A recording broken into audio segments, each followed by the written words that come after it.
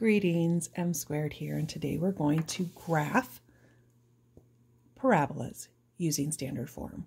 So we kind of went over this sheet the other day. It's your reference sheet. It's going to be in the description. The link to the Google Doc is going to be in the description of the video. It's also going to be linked on Canvas. Great idea to have that printed out while we're doing this video so that you can look at it and know what we're doing. So A is the same as the vertex form, so I'm not going to spend much time on that, but these two right here are going to be the biggies. So if we can find the vertex of our parabola, we can use our pattern to graph, and then we can find all those other key features too. So the big deal is x equals negative b over 2a. You've got to memorize that. X equals negative b over 2a is both the axis of symmetry and the x-coordinate of our vertex. And that enables us to find the y-coordinate, which you'll see in a minute. So we want to make sure that we know those two things. The domain, we've already talked about that. That hasn't changed. The range, once we have it graphed, that's going to be super easy. The new thing also, C, the y-intercept is C, so that's nice. Because when we look at the equation in standard form, we see the y-intercept, so a point we can graph right away, if it's on our graph anyway. And then solving, we're really going to kind of save for later, for next chapter. But if I see where the x-intercepts are, because it kind of hits the grid at a really beautiful place, not like 1.378, then I will point that out. So let's get started. So hopefully that reference sheet is next to you because we are going to graph some parabolas. So you'll see here that I have an equation. It's in standard form. What I know when I look at it, I know that it's upside down, it opens down because of that -2 in front. I know it's a little bit vertically compressed, so my pattern, right, my pattern isn't going to be 1, 3, 5, it's going to be 2, 6, 10. And I know that my y-intercept is 6. So if you don't understand what I mean by pattern, you should go and watch that video because that's the method I'm going to be using today to graph them once we find our vertex. So the key here is you have to know what A, B, and C are. So watch your signs here. A is the number that sits in front of that x squared. That's -2. B is the number that sits in, that's multiplied by x, our linear coefficient. That's -4. And C is 6. What is our y-intercept? Our y-intercept is 6. You could also write it like this. Either one. Well, what is the axis of symmetry?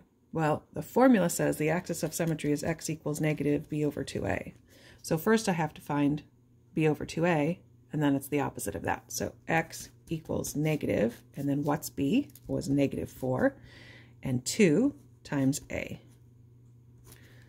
So you'll see that this is my a, my -2. This is my b, my -4. I've got that minus sign out there too. So this part right here, without the negative sign, is -4 divided by -4. Well, that's 1. But then I've got this negative out here, so my axis of symmetry is actually -1. Well, I just found the x-coordinate of my vertex. That's super important. So I want to make sure I know that the relationship between the axis of symmetry and the vertex, because this also is negative b over 2a. To find the y-coordinate, I actually find f of negative b over 2a, which in this case is -1. That means I plug -1 back into the original equation. So I'm going to take -2 and times it by -1 squared. Then I'm going to take -4 times -1, and then finally plus 6. So watch it right here, because a lot of people make this mistake. They forget to square first. Make sure you square the -1 first, which gets you a +1. And when I square a +1, then I get times -2, that's a -2. When I multiply -4 times -1, I get 4, and then I get a 6. -2 plus 4 is 2, plus 6 is 8. Now I have my vertex. So I'm really ready to graph with my vertex and my pattern, but let's answer some questions here. Does it open up or down? We kind of talked about that up here. Because of that negative right there, we know it opens down. So I want to talk about these two new words, minimum and maximum. So I'm going to come back over here. So you'll see that a lot, especially in word problems. When a parabola opens up, it has a low point, and that's called the minimum point. When it opens down, it has a maximum. has the highest point. It doesn't have a low point because it goes down forever. So especially in word problems, when you're trying to maximize or minimize something, whenever you see those words, they're talking about the vertex. So it's really important. I wanted to kind of get you used to those words, and we'll have a little assignment about the minimums and maximums later. But that's what it means. This parabola is going to have a maximum because it opens down. Is it vertically stretched or compressed? Well, we know it's vertically stretched because our absolute value of A was 2. And anytime it's bigger than 1, it's vertically stretched. What's our domain? All real numbers, because all y equals x squared's parabolas, the domain is all real numbers. It goes left and right forever. The range, however, we're going to talk about after we graph. So let's graph it. Well, what points do we know? Well, we knew at the beginning, the first point we knew was the y-intercept. So that is always one thing you can graph. 1, 2, 3, 4, 5, 6. 1, 2, 3, 4, 5, 6. So that was one of the points. We also know the vertex, negative 1, 8. So 1, and then that was 6, so 7, 8. So we already have this second point, and if I know that my axis of symmetry is x equals negative 1, then I know that there's another point right there. Remember, our pattern was over in a A of 2 parabola. It's over 1 down 2, then over 1 down 6. Like this guy right there, right? So over 1 down 2. We were up 6, so that means I'm right on the x-axis. Well, I just touched the x-axis. That actually means those are my x-intercepts. So I was going to mention that if it crosses the x-axis in a nice little place. So my x-intercepts, my solutions, my roots, are 1 and negative 3. And we'll again talk about that more next chapter, but I wanted to point it out if we see them. Sometimes they're in between two integers, so we don't bother with it with graphing. But if it hits right there, then using my pattern, I could tell. So now what's the range? Well, the range starts here. Remember, it's possible y values, and it goes down forever. So that means it's going to be a y is less than or equal to, and then it's going to be whatever that y coordinate is, which is 8. Right there is 8. And now I have graphed a parabola in standard form. Yeah, I know, kind of a lot. Okay, we've got 2 more. Let's try another one. Hopefully it'll go faster now. So let's do our A, B, and C. Our A is 1/4, our B is 1, and our C is negative 5. A lot of people get confused on that when B is 1 because there's no number in front of the x linear coefficient. So keep in mind, if there's an x, because there might not be, if there's no x, then B is 0. But if there's an x and there's no number in front of it, that it is 1, because 1 times x is x. What's the y-intercept? It's negative 5. And again, you can write that 2 ways. You can write it as a coordinate of points, a coordinate pair, or you can write it just negative 5. The axis of symmetry. Well, let's go to that one. X equals negative b over 2a. So x equals negative b over 2 times a. Oh, some fractions here. So let's remember how to do it. So 2 times 1/4 is 1/2. We still have that negative out there. Oops, sorry. This part's 1/2. We still have a 1 up here. And I'm messing it up. Okay, so it's negative 1 divided by 1/2 because this was 1/2. So hopefully you remember that when you divide, this is a division bar. Fraction bar is always a division bar. When you divide fractions, so it's kind of like negative 1 divided by 1/2. You change the sign to multiplication and you flip the fraction over. So it actually becomes negative 1 times 2. Of course, a calculator would help you with that. You can do all that in your calculator. But our x equals negative 2 is our axis of symmetry because negative 1 divided by 1/2 is negative 2. Well, that gives me the x coordinate of my vertex. So now I have to find f of negative 2. So I go back up to the original and I put my negative 2 in. So negative 2 squared plus negative 2 minus 5. Always square first. Negative 2 squared is 4, and 4 times 1/4 is 1. So this gives me a 1, then minus 2 minus 5. Well, 1 minus 2 is negative 1, minus 5 is negative 6. So my y-coordinate is negative 6.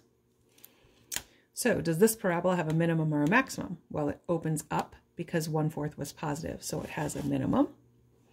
Is it vertically stretched or vertically compressed? Well, the absolute value of A is 1/4, which means it's between 0 and 1. So this one is vertically compressed. It's going to look a little wider. And our pattern is not going to be 1, 3, 5. It's going to be 1/4, 3/4, 5/4, etc. So we're going to multiply the 1/4 by each of those. What's the domain? All real numbers. And did I forget the range here? I did. We will talk about that in a minute. All right.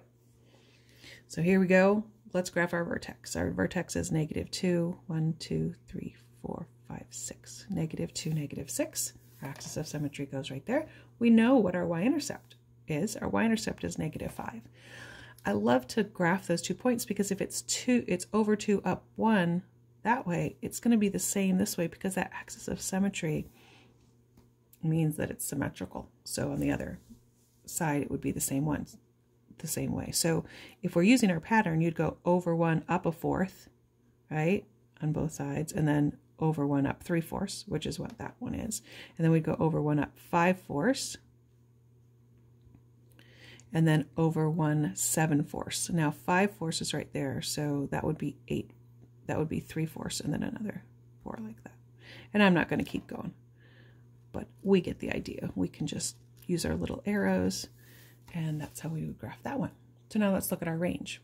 What's our range? Well, it goes up forever, right? So that means it's greater than or equal to. And where does it start going up? The y-coordinate. Remember, this is about y. That's why we're using our y-coordinate was -6. So the lowest point was -6. The minimum of this was -6. Maybe I should have put that. The minimum was -6. So our range is y is greater than or equal to -6. Okay, one more. So I'm choosing this one. I know you're like, one more, really? Well, I'm choosing this one because we don't have an x term. So I want to show you what that looks like. This, really, you could say that that's kind of in vertex form or standard form. Kind of both when there's no x, and I'll kind of show you that in a minute, because it would kind of be like an x plus 0 in there. So we're going to find our a, which is -1, our b, there isn't an x, so b is 0, and our c. And what is our y-intercept? -12, because our y-intercept is always c. What's the axis of symmetry? Well, when b is 0, it's always going to be 0, but I'll show you how that works. If you wrote it out, -b over 2a, well, it's going to be 0 over -2, which is just 0, which means our x-coordinate of our vertex is 0. And 0 is just about the easiest thing to plug into a function, f of 0. So I get -0 squared minus 12. Well, we can't have a -0. So our y-intercept actually is the same as our vertex when there's no b, which is kind of cool. So it would kind of be like having that vertex form, right, where you had -x plus 0 squared minus 12, and you could see the vertex there. So when there's no c, it's kind of both. All right, does it open up or down? It opens down because of that negative, so that means I have a maximum. What is the maximum? It's that -12. And is this vertically stretched or compressed? Well, it's neither. Neither. Trick question, because it was just 1, the absolute value of a. So I should have moved my x-axis down because we've got a -12 as our vertex. So what we are going to do is count. Well, I'm just going to move it up here. I don't want to confuse you by counting by 2. So we're going to say that 0, -12, whoops, that would be down here. 0, -12 is right. Did I really do that? 0, -12, and it's way down there. Okay, that's a problem. We're going to just change this, okay? Because I can. So I'm going to change that to a +12, because otherwise it's not going to go down. Okay, so we're going to change all of that. So it's going down, but it's just at +12 now. My apologies. We wouldn't be able to graph it on this little thing because it'd be way down here. So we're going to use our 1, 3, 5 pattern because a is 1. And that means from the vertex, which is 0, 12, we're going to go over 1, down 1. And then we're going to go over 1, down 3. And then over 1, down 5. 1, 2, 3, 4, 5. And I don't need to keep going. That's plenty to show that you know what the parabola looks like. So let's do our domain and range. Our domain, of course, would be all real numbers. And our range is going to be y is less than or equal to, because it's going down, and wherever that top value is. So that would be a 12. Okay, so that is how you graph and find key features in standard form. So that's going to be your homework for this lesson. Remember, that reference sheet, if you need it, is in the description and on Canvas, and you have to memorize x equals negative b over 2a. That is a must. Some people say x is equal to the opposite of b over 2a, but you've got to memorize that because it really helps you find the vertex, and then from there you're golden. Good luck. M squared signing out.